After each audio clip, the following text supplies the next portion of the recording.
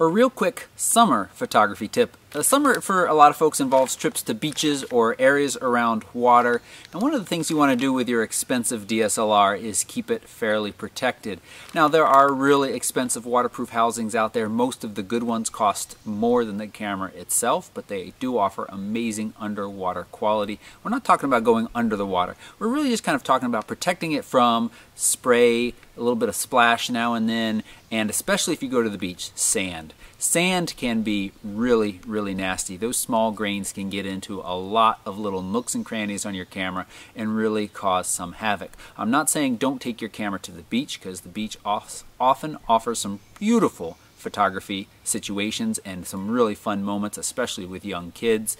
So you should take your camera, but you should also bring along something like this. This is just a gallon Ziploc, and this is a fairly cheap one. If you wanted to get a little bit more fancy, you could go for one of the stronger industrial strength ones. But when you're not using your camera, it should be sealed up inside this Ziploc bag, and a gallon sized works really nicely for holding a DSLR. I have the T4i with the 18-135 on here right now.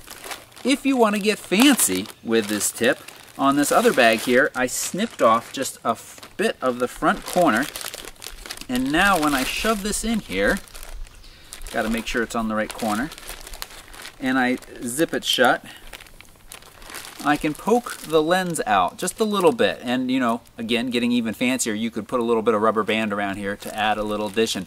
One of the things really nice about shooting with a DSLR is, as long as the lens is clear of any material, all of the camera's functions are going to work just fine. Maybe you'll have a little problem firing the infrared remote if you're using that through a Ziploc bag, but it's going to work at a shorter range. But you can still see through the viewfinder, you can still see and touch the LCD on the back of the camera, and it's fairly protected. Now again, sandy situations, you still want to be really careful about this, and that is one of those times where a cheap UV filter might be nice if you're really going to be at the beach, or you can be careful. So this was just a real quick tip of how you can protect your camera gear at the beach or by the pool this summer. You may look a little goofy, but you know what? Coming home with a nice clean camera is going to be a lot better than coming home with something covered in sand that you've paid lots of money for.